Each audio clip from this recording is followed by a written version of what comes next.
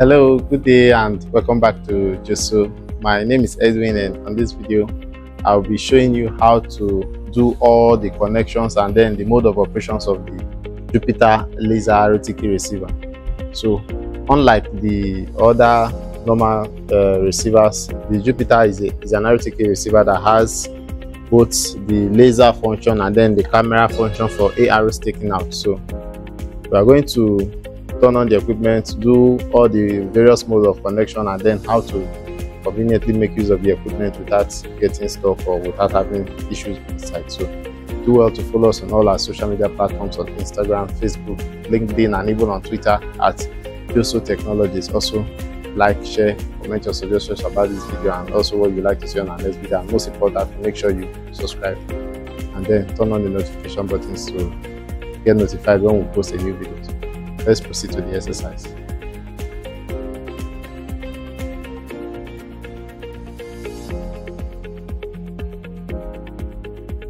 Okay, so for the mode of connection, the first thing we are going to show you is how to connect your Jupiter to your base station. So how to work base and rover mode using the Jupiter.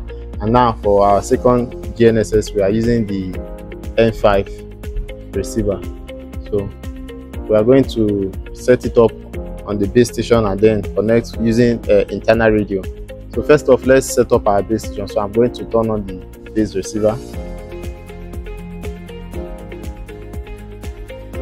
Okay, it's on now. See, for our internal radio mode, we are using the whip antennas. So they've been plugged already. We've set up our base.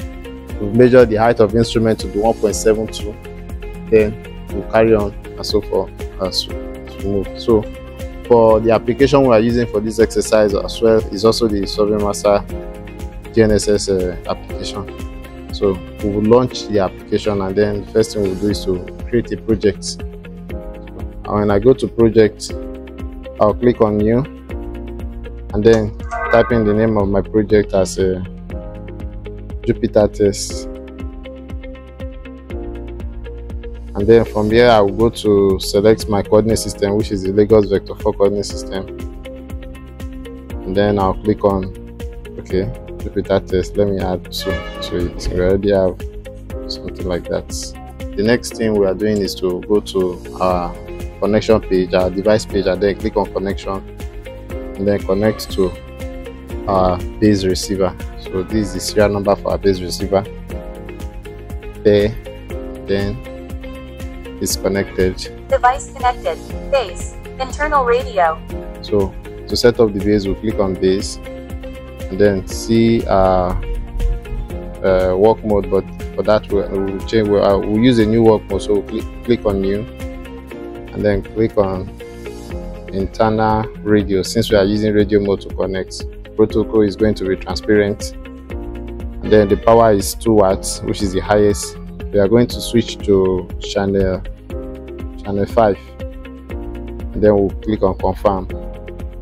Now, you know, if you have the coordinate of the base station, you need to change the start mode to fixed position, but for this test we are just using auto base, so it will just generate coordinates of the base station and then we'll use it for our setup. So we'll change it back to auto base, click on save, and then we'll save as internal radio auto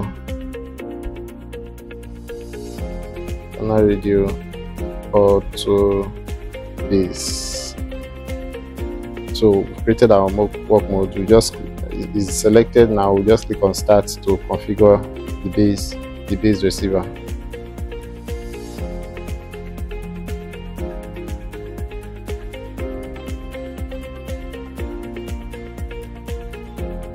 Alright, so we'll finish setting up the base. If you check in the front of the screen, you can see that it's showing the transfer indicator, meaning it's sending the correction signals now. So you can now disconnect, click yes to disconnect from the base and then connect to our rover.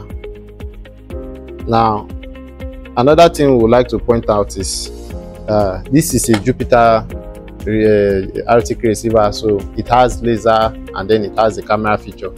Now if you're connecting using the normal Bluetooth mode of connection, it can only work as a normal RTK laser receiver. So the RTK will be working perfectly. The laser will also work. But for you to make use of the camera feature of the receiver, you have to connect using Wi-Fi. So ordinarily, if you come to connection, you click, your device model is RTK and the connection type is Bluetooth, and then you click on target device. So this is our Jupiter, the serial number for our Jupiter, meaning we can connect with Bluetooth and then it will connect. Device connected. Rover. See, it's connected. Radio. It's connected using Bluetooth. Now, if we go to our normal topo survey, see, we can. Let's first of all set up our rover to connect to the base station. So we'll go to rover, modify our internal radio setup. We change the protocol to transparent and then change the channel to channel 5. The same setup we did for the base. Click on save and then apply.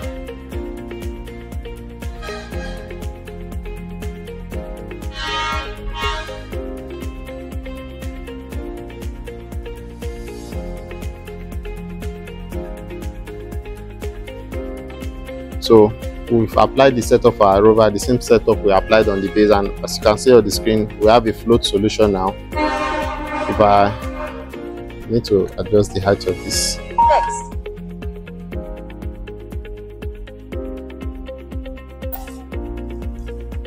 We want to use 1.7 as the height.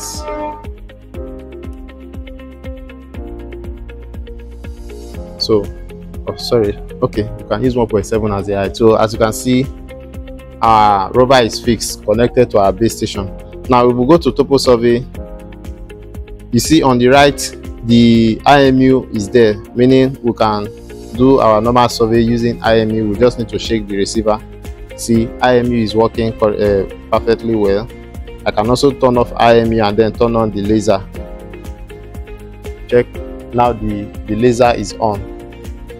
The laser on the receiver is on.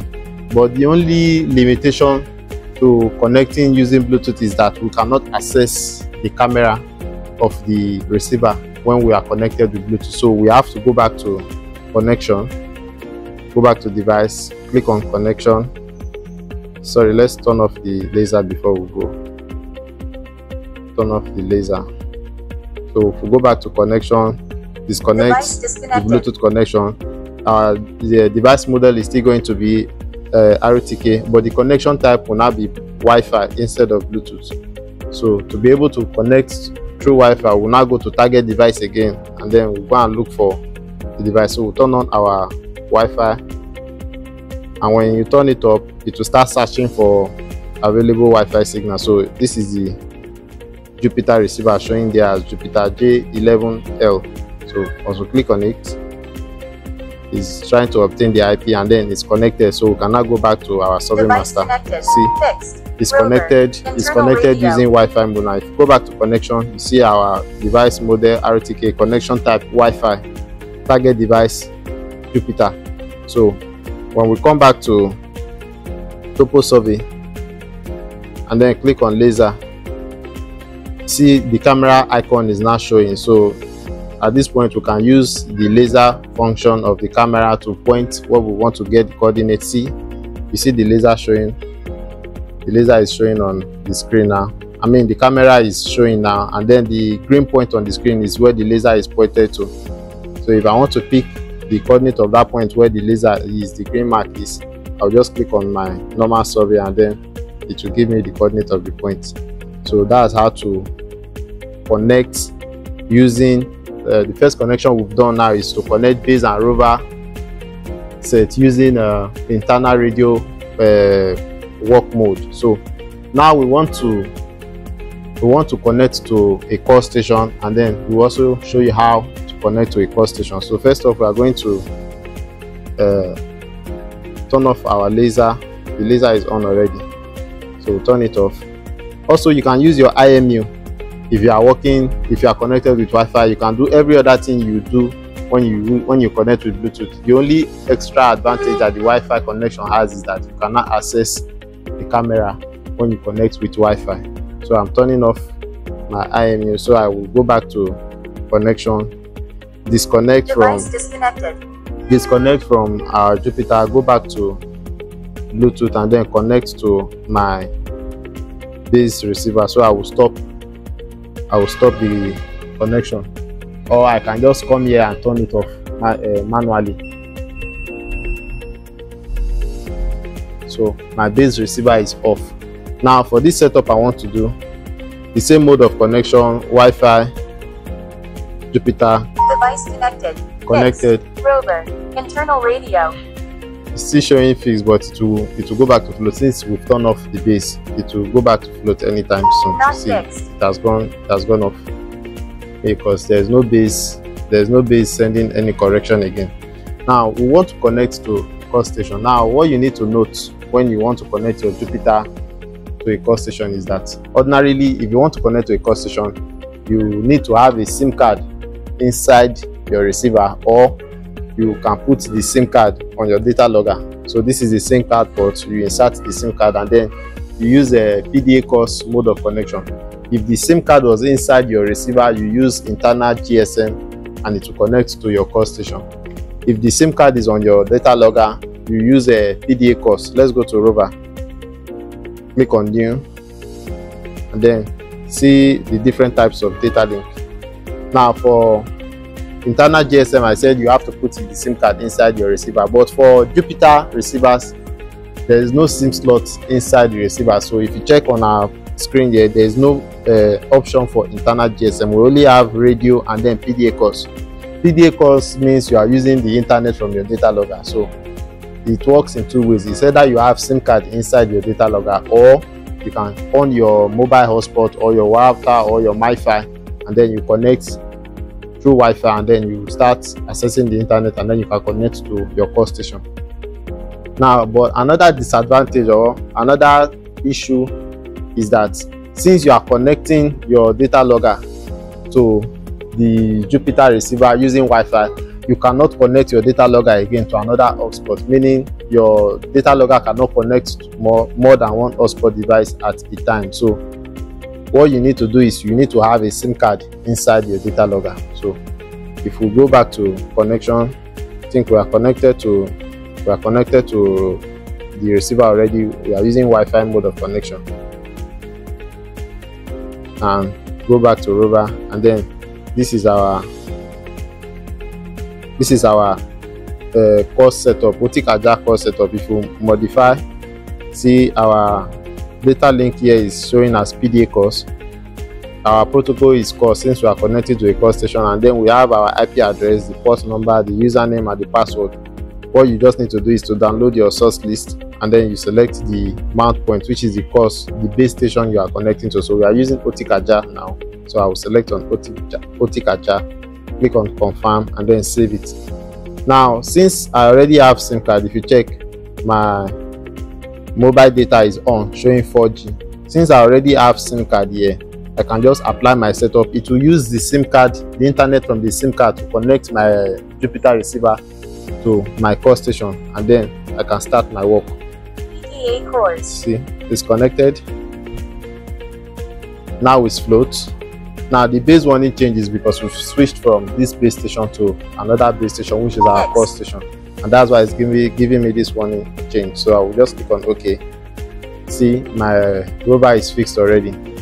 If I come to topo survey, I can turn on I can use my IMU for tilt compensation. If I don't want to use IMU, I can use my laser, and while using the laser, I can also turn on my camera view since I'm using Wi-Fi mode of connection. Okay, another thing is if you don't want to use the camera feature of the equipment, you don't have to worry about connecting with Bluetooth. You can just turn off the laser. Oh, sorry, let's turn that off. You can just do your connection using disconnect. Let's say you don't have SIM card on your data logger. You can just change your mode of connection back to Bluetooth, connect to your receiver. Device connected. Now we are connected with Bluetooth. PDA course. And then you now connect your Wi-Fi to your hotspot.